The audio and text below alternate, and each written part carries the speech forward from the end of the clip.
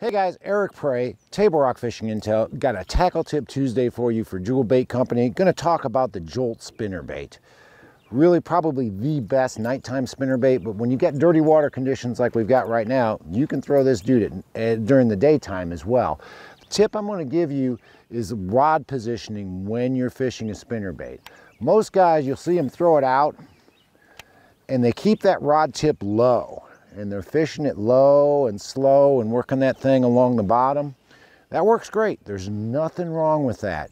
But the tip I want to give you is how I like to fish a spinnerbait, especially around some of the heavier cover.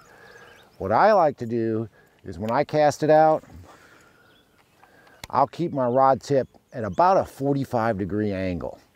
And what that allows me to do is when I'm coming through this heavy cover, whether I'm fishing bushes like I've got right here, fishing logs, laydowns, that sort of thing, that enables me to lift that bait up and bring it over top of that cover and then let it fall right back down into that cover where that fish is hiding.